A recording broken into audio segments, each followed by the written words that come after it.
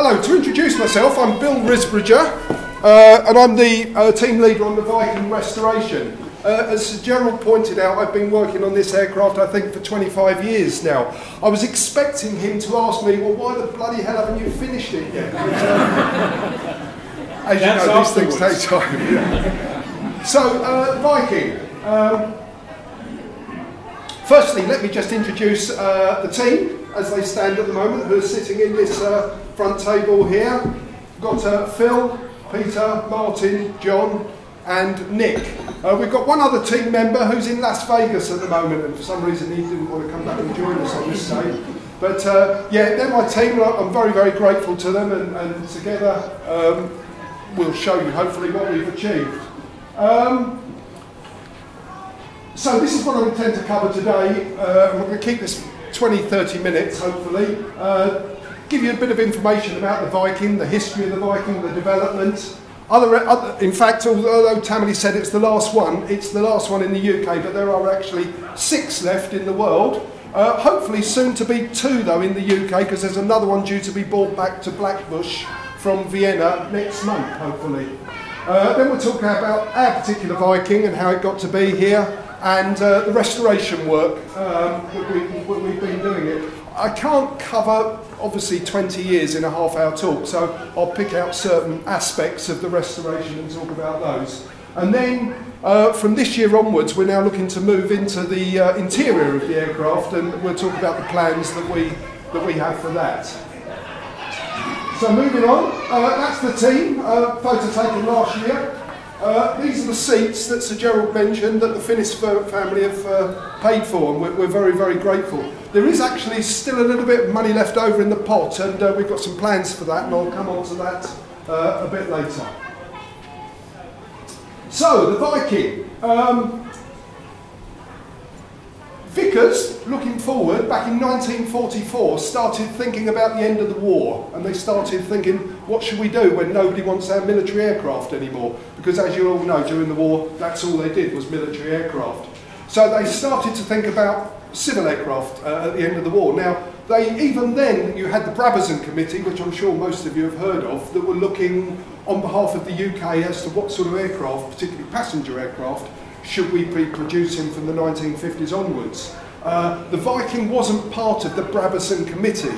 However, the Viscount was, and Vickers were doing some very, very early work on the Viscount. However, Vickers knew that the Viscount wasn't going to be ready by the end of the war, and they needed what was known as an interim aircraft, something that they could produce fairly quickly, using a lot of parts that they already had, and something that they could get on the market very quickly. And obviously something to keep the factory going and to keep the people in work and keep production rolling. So they came up with the Viking. They actually looked across 3 aircraft. We had the Warwick Continental, the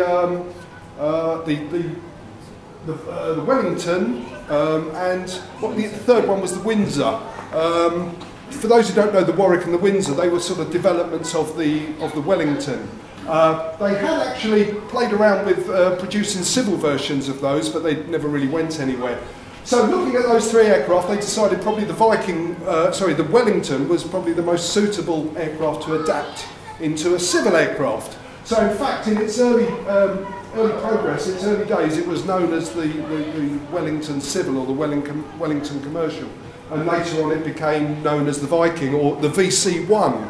The very first, and of course we ended up with the VC-10 that we all know about.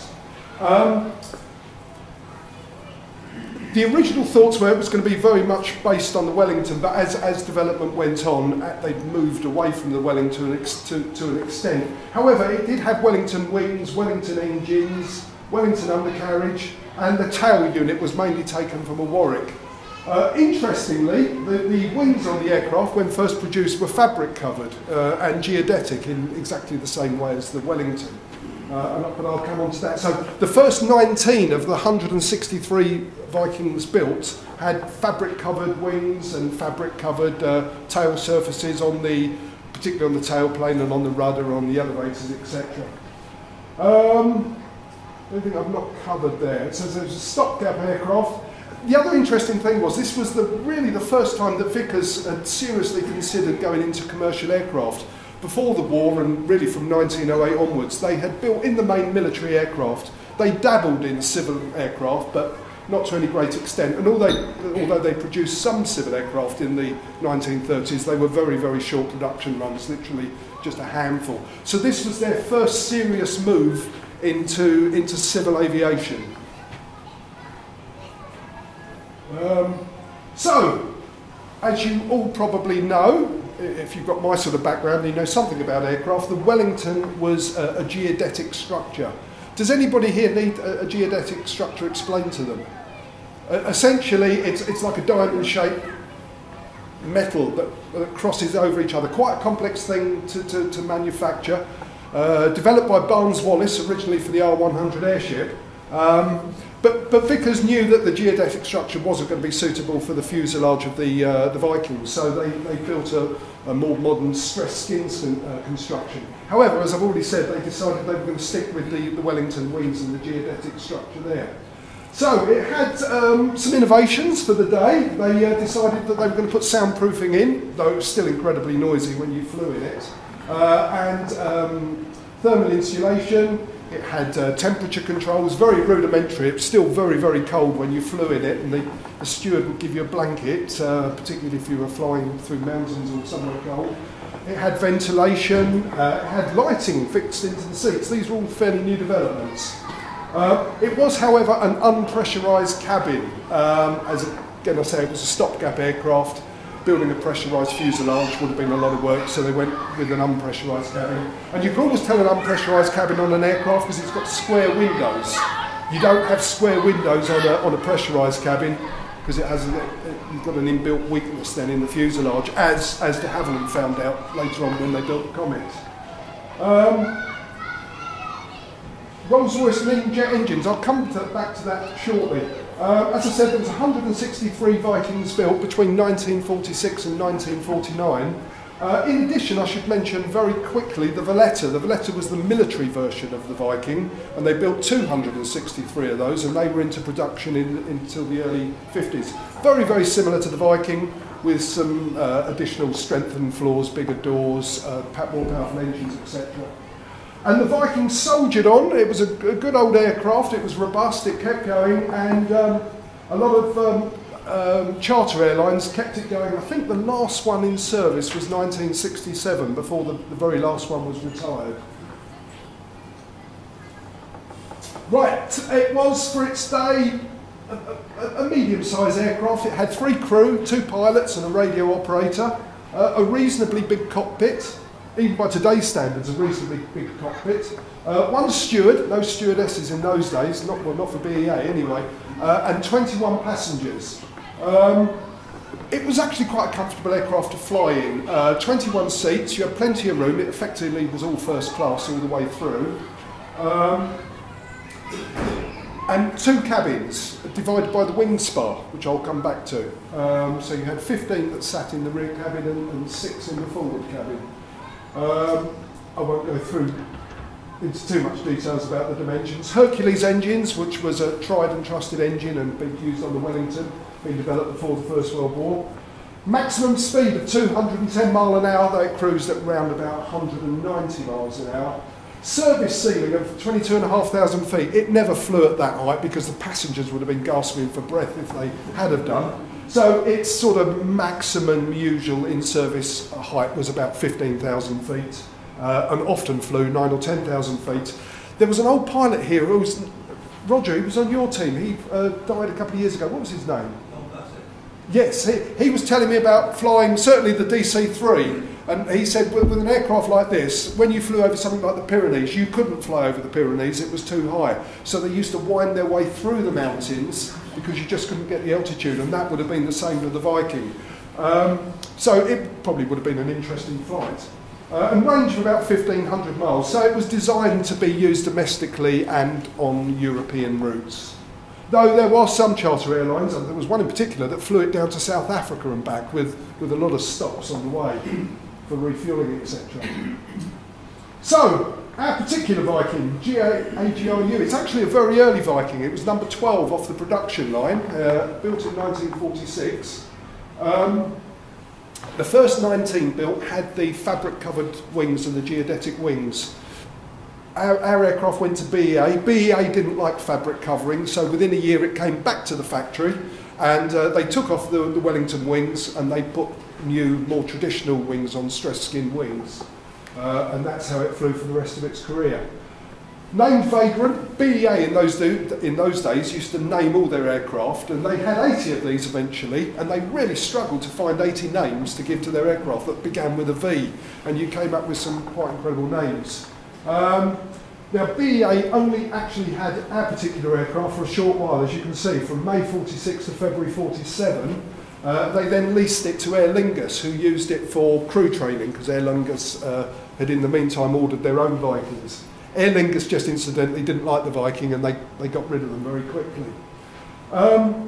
So in 1947, BEA decided to get rid of our particular Viking, and they sold it to British South American Airways, who kept it in storage for a while. They sent it back to Vickers to have the wings replaced. And then they allocated it to British West Indian Airways, who at that time were owned by British South American Airways. And so it moved down to Trinidad, where it was based, and it remained there until 1954. And it was given the name Barbados then, probably a nicer name than Vagrant. From 55 up to 59, it was leased to the Kuwaiti Oil Company, and so it was based in the Persian Gulf. It had at least one accident while it was operating out there. It was damaged, but they were able to repair it. Basra in 55 was the accident. 1959, it was bought by East Anglian Flying Services, who were the owners of Channel Airways Limited. So they again stored it for a while at Southend before allocating it to Channel Airways, and it flew just for 1 year in Channel Airways colours. Interestingly, and I'll come on to this later, we paint stripped the aircraft at Brooklands, and as we were taking off the various layers of paint, we discovered the Channel Airways livery still underneath. In 1964, it went over to Holland to become a roadside cafe. I don't know how it got there, but the owner of the cafe bought 3 Vikings, and he had them all laid out in a triangular pattern by the side of a busy road in a place called Soesterberg in Holland. And he put the rear up so that they were level, because it's a tail wheel aircraft, as you know, and which was a great thing because the aircraft would have been scrapped. The only downside was he stripped everything out, unfortunately, so there were, literally so he could get as many table and chairs in. When we first started the restoration, particularly when we were working in the hold, I cannot tell you how many sachets of brown sauce and ketchup we'd recovered from the aircraft. It was knives, forks, all sorts of debris left over from its days as a cafe. I've got some pictures of that later on when it's parked up. 1979, at that time British Airways owned a collection of historic aircraft which they kept at Cosford, and BA decided to buy this aircraft and add it to their historic collection. So in 79, BA brought the aircraft back to the UK, and it went to Cosford, and I've got some pictures of that later, where it was put on display. They painted it in the wrong colour scheme. It was a BA colour scheme, but it wasn't an accurate colour scheme. And there it remained until 1991, when BA decided, for a reason I'm not sure of, to lend or to supply the aircraft to Brooklands. So it came here in Brooklands. Now, I wasn't part of the team at that time, and there are other people probably in this room who know more than I do about how the aircraft was actually brought down to Brooklyn. I know it was taken apart and put on a low loader, and it was bought here and then reassembled. I wasn't involved in that, and I can't talk too much about that. Then in 97, I joined the Viking team along with 2 others, and we started the restoration. In 2005, BA, unfortunately, decided to get rid of their historic collection. I say unfortunately because most of the aircraft were then broken up at Cosford. Luckily, the Viking wasn't. It was here already, and it was donated to Brooklands, and we've owned it ever since. One of the great things about the Viking is it's like a Meccano kit. You can take it apart. So in terms of preserving them, that's good because you can take it apart, you can put it on a lorry, and you can move it somewhere. So it's currently the only surviving Viking in the UK, although we hope that there will be another one in the next couple of months that is going from Vienna to Blackbush. not in such a good condition as ours, but there is a team that's been put together there that hope to restore it, and we talk to them regularly at the moment. Right, so going back to AGRU, this is a photograph of it in its very early days, in its very original livery, and that's the livery that we're going to put it back into, hopefully by early this summer. It will be put back in that livery. Anyone who knows our Viking at the moment will see it's just plain silver out there at the moment. When Tammany says it's complete on the outside, that's more or less correct. We've got to put the livery on, there's a couple of little bits to do, but it's largely there. But of course, as anyone involved in looking after an aircraft, particularly when it's stored outside, will know it's an ongoing thing, and stuff that we did 20 years ago now needs redoing and looking at again. So it's a restoration, frankly, that will probably never end. You know, there's always something that needs doing. But however, we're hoping by the summer that's what it's going to look like. I've just got a series of pictures here that just show AGRU in all its various liveries. So I mentioned earlier it went out to British West Indian Airways, and this is it parked up somewhere in the Caribbean, I'm not sure where. And this is it when it belonged to the Kuwaiti Oil Company, taken somewhere in England, don't know where that photo was taken though. And then it ended up with Channel Airways. I suspect that's probably Southend. And that's the last livery that it actually flew in. And then this is it at Sosterberg when it became a cafeteria. As I say, there were two others. They kept the Channel Airways livery, and it was there for several years, and it was, as far as I know, a fairly popular sort of roadside cafe, a bit like a motorway service station, I think. But novel, different. And this was AGRU when she was bought by BA and taken to Cosford. I say the colour scheme is wrong. They put the white top on. In fact, our Viking is a Mark 1A, and the white top was only ever used on the Mark 1B. So for nerds like me, it's kind of slightly inaccurate, that scheme. And then in 1991 it came to Brooklands, and the people that bought it here decided to paint it in grey, completely, a very light grey. And you can see, this is a picture of it on its shortly after arriving at Brooklands. Although the fuselage came to Brooklands, the actual wings went to Heathrow for a reason I'm not really sure of, and they were stored in the BA engineering base for some years before they were eventually bought here and stacked behind the hangar. And I think most of us, or many of us that have been here a long time, will remember the wings on the toast rack behind the hangar, looking in a fairly sorry condition at that time. So this was 2003, after we started our part of the restoration. As you can see, the grey paint has now gone. It was originally intended that the aircraft would be displayed indoors. That being the case, we decided that we were going to paint strip it right back to its bare aluminium, because that's how it was in its original livery, bare aluminium with just markings on it. So we wanted to replicate that. So we spent forever stripping it back, and it was a big job. There was a lot of paint on there.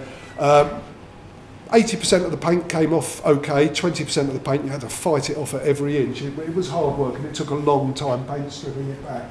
And then we put some livery on, as you can see, but still no wings.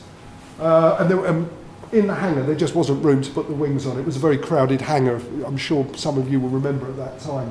So there she sat. And even that was indoors. As you remember the old hangar, when it rained it still got wet anyway, even that was indoors. 2015, it was eventually removed from the hangar. I think this was in early preparation for the moving of the hangar and the reorganisation of the hangar, and she went outside.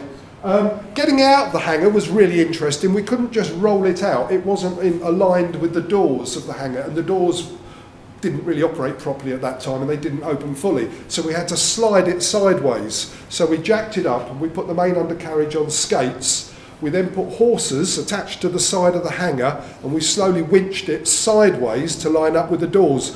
It was questionable whether the hangar would move and the Viking would stay where it was, but unfortunately the hangar slipped over, and it took a day, but we got her out and we rolled her out. And she sat outside, out the front of the old hangar, where the old hangar was at that time, for some while. This was it in 2000, I don't know if that's quite correct, but taken alongside Brooklands. Again, without its wings. And this was it shortly after it was removed to the position it's at now on the aircraft park. And as you can see, by that time we've taken the engines off. Considering it's 77 years old, it's actually in fairly good condition. It's got some corrosion, particularly in the wing spar, but all in all, it's not too bad. But of course, like any aircraft sitting outside, it's a battle to, to keep it like that. And like all of our aircraft, eventually one day it's got to be put away inside if we want to preserve it for the long term.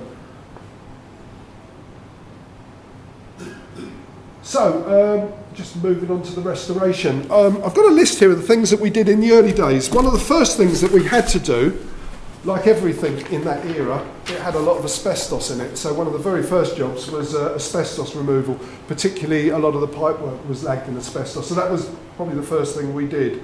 The floor, it was a very thin plywood floor.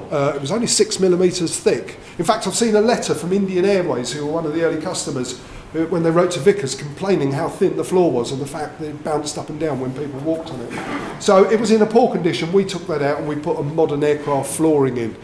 Not entirely accurate, but it's very hard wearing. It doesn't rot. It will last a long time. And we got it for nothing, so that's always a bonus.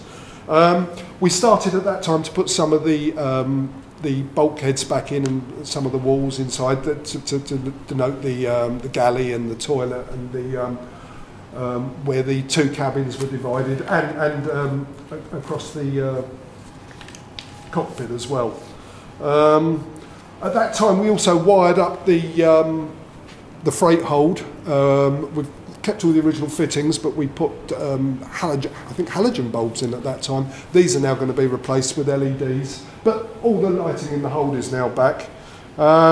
We replaced all the windows as well. They're Perspex, and of course they're 77 years old. They're really crazed and you couldn't see through them. And being a very thorough team, we replaced them 3 times, didn't we? The first 2 times we weren't happy with, and so the third time we were happy, and it became a bit of a joke amongst our team just how many times we really did that job. That took a fair old while. As I say, I'm not going to cover every part of the restoration because I'll be here all day, so we'll just pick a few bits and pieces. So the engines, Hercules engines, sleeve valves engines, they're both seized up. We're often asked, could you ever get them running again? You probably could if you spent enough money on them, and I do mean it would be hundreds of thousands, if not millions, to get them running. They haven't run since 1963. We haven't got the expertise to get them running. It probably require Rolls-Royce heritage to be able to do that. So our restoration has involved taking them off, and here you can see in the workshop, and you can probably see from that picture there, essentially what we've done is just cleaned them up, tidied them up and painted them. A little bit of metal work, particularly the mountings had to be repaired, but we've done that, and as you can see in the right hand picture, they look pretty good. The spinners, that's these red things at the front, they had long since gone, so we managed to acquire some spinners off a Valletta or a Varsity, I can't remember which, and so these are actually Varsity spinners. And we put them back on, but hey, no one will ever know, and they're almost identical to the Viking spinners. And this is us putting the engine back on. Frighteningly, 6 small bolts hold these engines on. I think that's the thing that interests me. When you're involved in this sort of thing, it's amazing just how little holds things together. I mean, the wing is held on with 2 bolts. You know, and you think, Jesus, 2 bolts, it's holding the wing on. I'm not sure I'd want to fly in this, but clearly it was sufficient. They're big bolts, but even so, 2 bolts. And again, the engines are held on with 6 bolts, and these bolts are probably 3/8 of an inch. They're nothing big at all. But as one of my team said this morning jokingly, actually ours are held on with 5 bolts because we can't find the 6th bolt at the moment. So one of them's got 6 bolts, the other one's got 5. But yeah, not too bad. We put those on, each one on in a day. Putting the wings back on was interesting. Eventually we did get around to putting the wings on. Oh, I'll come back to that in a minute. We were able to tidy those up, clean them up and paint them whilst they were still in a rack and not attached to the aircraft. And then we had to put them on. The first one, I think we spent 15 hours in one day putting it on. It was one hell of a job to get them back on. There's a knack to putting a Viking wing on that we didn't know at the time. However, by the time we'd done the first wing, we'd learnt what the knack was, and the second wing we put on in a few hours. It also helps if you have a crane, which we didn't have for the first one. So we got the second wing on much more quickly. But some of you will remember for about 2 years it sat there with one wing on. And we always used to, people when asked which is your aircraft, we'll just go out there and look for the aircraft with one wing and you've found it. So it was fairly distinctive. This was our lockdown project. We decided the elevators, which are the bits that move at the back that control the yaw, the pitch of the aircraft, are actually fabric covered, are left over from the 30s. They were in very poor condition, so our lockdown project was we bought the elevators from the museum, and in fact this is my house.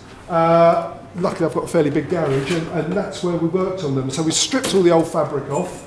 There was a bit of renovation to do on the metalwork inside. The hinges in particular completely corroded away, so we've made up all new hinges.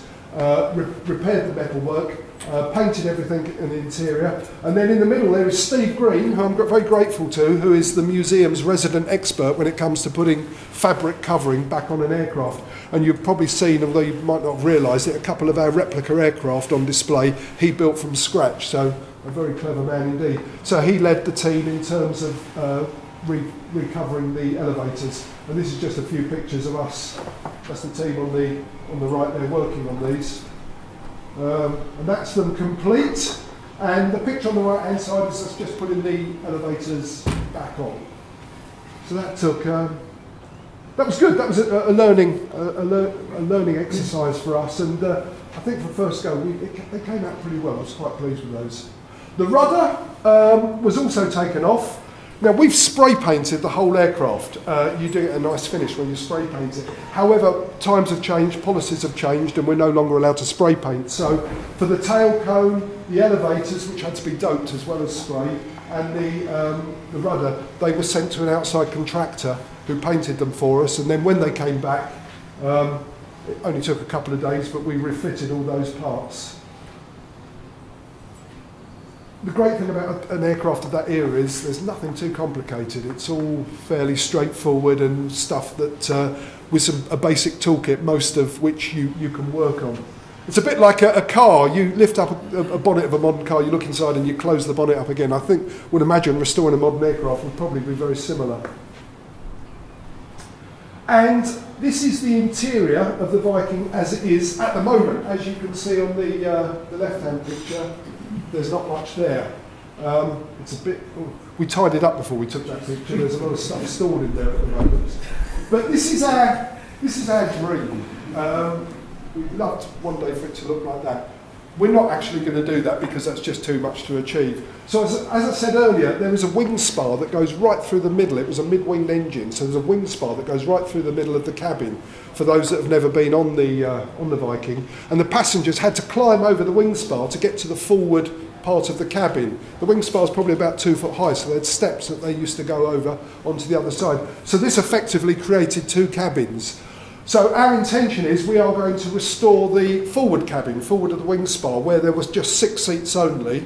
So we want to put all the cabin linings back in, the lights, the seats, and the tables, and I'll come on to those in a minute, so that the forward cabin is as it looked in 1946. One of the problems we've had is you can get photographs of the interior of that era, but everything's in black and white, so in terms of replicating colours, that's a little bit more difficult. The British Airways Museum have been quite helpful in that respect, and so I think we're going to get the colours fairly right. And then rear of the spar, we're going to put the lining back on, put the insulation back in, but it's intended that will be a display area for visitors to come on, a bit like the forward parts of the Viscount that we have. It's open for the public and the seats are out and it's a display area. We're probably going to do that. So as has been mentioned earlier, we're very grateful to the Finnis family for financing the manufacture of 5 seats plus the restoration of 1 original seat. As you can see, that's the original seat on the left-hand side there. It was found out in a field in very poor condition, although the aluminium was pretty good, but certainly all the upholstery had gone. Another picture in my back garden, because this was another lockdown project, was building these seats.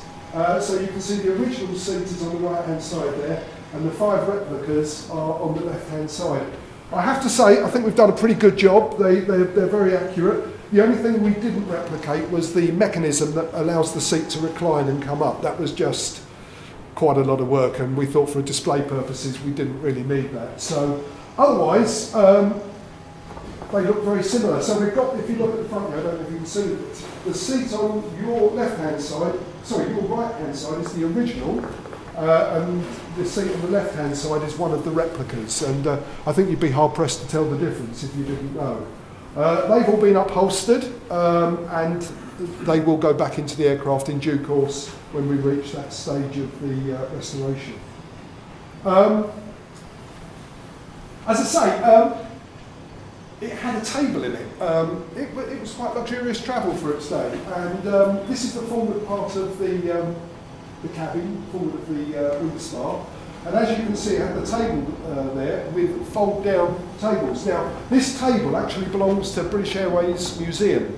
I used to work for British Airways, and I knew the curator of their museum very well, so he agreed to lend us the table. We bought it here, we fitted it into the Viking, and we photographed it, but more importantly it allowed us to measure it and take numerous photographs, numerous measurements.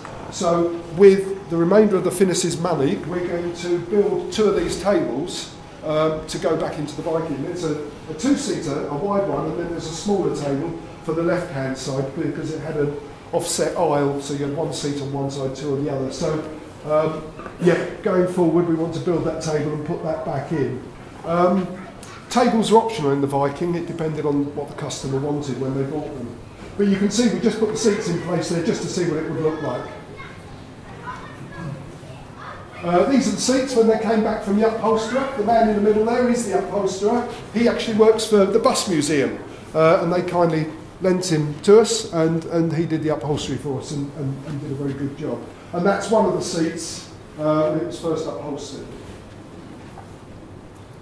Right, I'll come back to that in a minute. What I should mention, I mentioned briefly earlier, was the Neen-powered Viking. Most people, myself included, used to think that the Comet was the first jet-powered passenger aircraft. In fact, it wasn't. The Viking was the first jet-powered passenger aircraft. In 1948, the Ministry of Supply, I think it was, took a Viking, they took off the Hercules engines, and they put Rolls-Royce Neen jet engines on it. They had to change other things, so for example the elevators, which were fabric covered, had to be replaced with metal covered elevators, and a lot of the fabric covering on the ailerons and that had to be replaced, and there was other things they needed to do. But it produced an aircraft then that would fly at 384 miles an hour, which is quite an impressive speed for a Viking, so it was double the speed that it was designed to fly at. And in fact I think in 1948 they flew it from London to Paris at an average speed of 384 mile an hour. As I say, compared to the normal 190 mile an hour that the aircraft was designed to fly at. Again, I go back to the 2 bolts holding the wings on. When it's flying at that speed, I'd have probably been a nervous passenger. But there you are. Unfortunately, in 1954, the Ministry of Supply decided to get rid of it, and they took the jet engines out, they put the Hercules back on, and they sold it to Eagle Airways, and it was based at Blackbush. Really sadly, bearing in mind it was the world's very first jet-powered aircraft, Eagle Airways eventually scrapped it, and it was buried in a pit in Bedfont near Heathrow, which, as far as I'm aware, it's still there to this day. But it would have been nice if somebody had a bit of forethought just to preserve it for posterity, because it really was an historic aircraft. Anyway, that's the Neen-powered Viking. The remaining Vikings, other than ours. Firstly, Argentina have got one in Buenos Aires. It was the Viking 1B. The 1B was 28 inches longer than the 1A, the one that we have. So it got an extra row of seats in, slightly bigger. I don't know too much about that one. AGRW was the one that followed our one down the production line. So that was number 13 off the production line. It was also one of the Vikings that went to Sosterberg to become a cafe. Eventually it went to Vienna, however, and they have done some restoration work. In Vienna it was displayed, it was eventually bought by McDonald's restaurants, and they put it outside one of their restaurants where it was a children's play area. As you can imagine, there's nothing of the interior left, and McDonald's messed around with it a bit. So good luck to the restoration team working on that, because there's a lot of work to do on that aircraft. Anyway, they bought it, and they've been funded by British Airways to bring it back to the UK, and they hope to have it back here by the end of next month or early May at the latest. And good luck to them, and we will be offering whatever help we can in that. Pakistan. The Pakistani Air Force have got a Viking 1B on display. It's in immaculate condition. Of all the Vikings left, this is the best one. You can go online on YouTube and you can do a virtual tour of the interior of their Viking if you want to. Really good. I'd love to get out there one day and have a look at it, but it's pristine. It really is in good condition. And it's stored inside, which is really good. Switzerland, AIVG. This crashed. It was in BEA service. It crashed in 1953 at Le Bourget. It sat there for many, many years. They just put it on the side of the airfield, and it sat there for many years until the Schlumpf brothers, I think I pronounced that correctly, or something similar, they bought it to put in a museum at Mulhouse. They delivered it to Mulhouse, but really did nothing with it. It just sat in a shed. I visited that in 1999 along with Dave Gilmore, one of the colleagues off the team, and we were able to take a couple of fabric samples from that, so we're able to replicate those colours when we come to put the fabric back on in the interior of ours. That's up for sale if anybody wants it. I'd love for Brooklands to buy it, but I don't think it's going to happen. But hey, we could have a fleet of them if we had two. Probably that would be a very good restoration product, because all the interior is complete, everything is there inside, so it's not so good on the outside, but it's got all its internal fittings. And the last one is stored down in South Africa, in Johannesburg. For many years, and you can see pictures online, it sat on the roof of a petrol station. They had it on display. Fortunately, a team were formed to restore this, and we speak to them on a fairly regular occasion. And they're doing a good job. They've certainly completed their cockpit, and that's all back together now. And we were able to supply them with a workshop manual, which they didn't have, and we've got several, so we have been able to help those out. And so those are the Vikings that are left. I mentioned briefly earlier the Valletta. There's only two of those left, both in the UK. One's at Norfolk and Suffolk Aviation Museum, and the other one's up at Cosford, I believe. Yeah, Cosford is the other. There's only two Vallettas left. And that's kind of it, I think. I could go on. I love this picture. Vikings parked up at Blackbush in the 50s. That's the way aviation should be. That's the way we should still fly today. I mean, look at the security chain. That divides you between landside and airside. Just civilised flying, I always think. But yeah, Eagle bought loads of Vikings, second-hand, mainly from BEA, and they operated them in the 50s and into the 60s, and Blackbush was their main base until they were forced to close down due to their proximity at Heathrow in the late 50s. So that's a very, very quick overview of the Viking. I could go on all day because there's a lot to talk about, but I've only got so much time. But any questions? Yes, sir. At the moment, nothing. We've got two seats in there. We've got the centre console, but it's not a Viking centre console, because if you look at it very carefully, there's one lever that says Bombay Doors. So that's come from a Varsity, but it's very, very similar, and it's all we've got, so eventually that will be restored. We are told, and though none of us have ever seen it, I think, we do have the instruments, but they're in the radiation store at the moment. So yeah, we're just turning our attention from the interior now, so we will restore the cockpit as best we can, and some of it remains, but probably not all of it. We could all thank Bill for a fantastic talk, and if people want to ask him questions after.